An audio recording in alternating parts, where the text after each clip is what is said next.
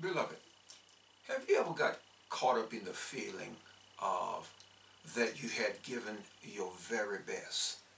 Everything that you thought you should have done with the right attitude and the right focus, but yet it seemed that enough wasn't enough.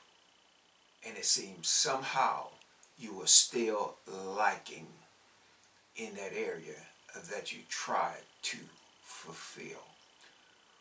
Well, beloved in Christ, sufficiency is not found in you. It is not found in religion.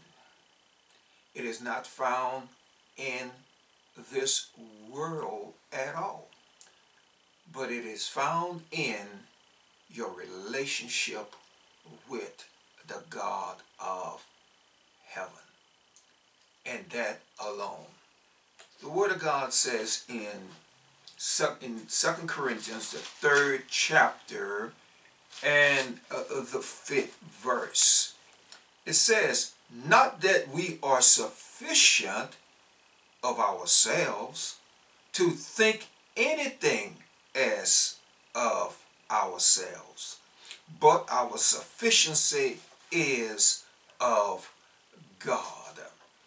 Beloved, that means without God we are not enough.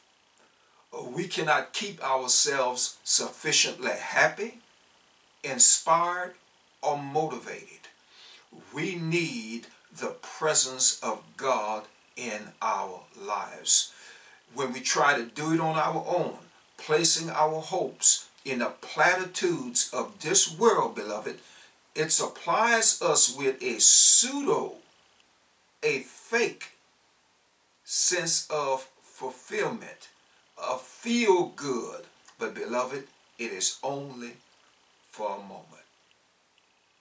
And you know, and I know, we live in a world of instant gratification.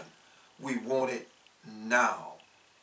And if we can't get it now, we are going to be the captain of our own lives and lead the way we think we ought to go. Well, beloved, this way of living wears us out. It drains us, and it never fulfills us. It leads us to inefficiency and ultimately depression.